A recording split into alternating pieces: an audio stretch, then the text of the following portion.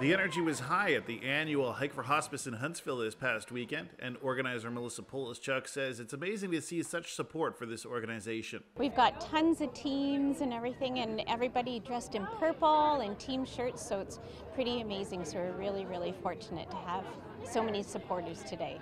And many of these walkers are showing up in memory of someone who needed the hospice when they were at the end of their own journey. Well, it means a lot to our family because of the fact that that's where Mom passed, and they were absolutely, the service and the staff were just off the charts. Like, it was phenomenal. So we've all, it's really important to our dad. He just thinks the place is fantastic, and we've decided, like, we've come 4 hours away to come and walk this today. So I think it's a really important, it's a great place for someone who's near the end to pass. Everyone there, from the PSWs to the nursing staff to the volunteers, top shelf.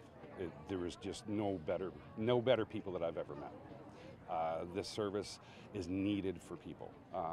Ourselves, we're from out of town. We're from Sault Ste. Marie that moved here to purchase a business, and we were alone.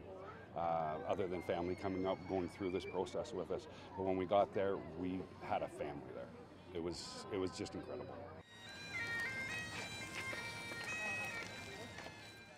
Polischuk says the funds raised from this massive event are pivotal in keeping the bereavement services going at the facility in Huntsville. You know, with the community support, we wouldn't be really an organization around. We've got to raise 60% of our operating budget, which is around $1,800 every single day that we've got to raise. So the Hike for Hospice is one of our largest fundraisers. We've got a goal of $50,000 that we've got to raise, and it's essential to keeping the doors open of Algonquin Grace, our residential hospice, and of course essential for all of our programs and services that remain completely free of charge to the community.